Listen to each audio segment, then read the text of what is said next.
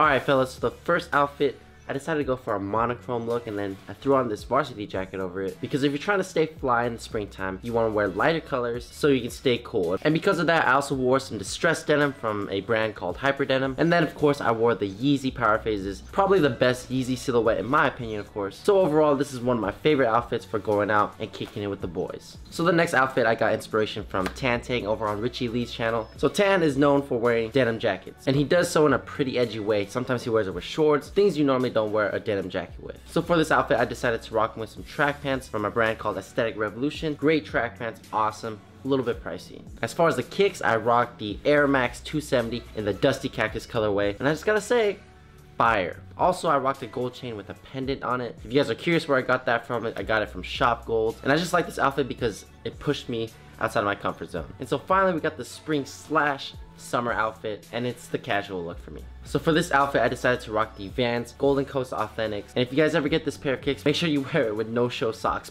please. And as far as the denim, y'all already seen this pair of denim everywhere. It's the minimal M1 vintage denim, and I highly recommend you guys cop this pair of jeans as well if you're in the market for distressed denim. And for the top, I rolled with the salmon scoop tee from Urban Outfitters. Alright fellas, let me know what your favorite outfit was. Leave a comment down below. Hit the like button if you like these types of videos. Follow me on Instagram, it is flywithjohnnyty, and subscribe to the channel if you haven't already. Until then, stay fly and I'm out. Peace.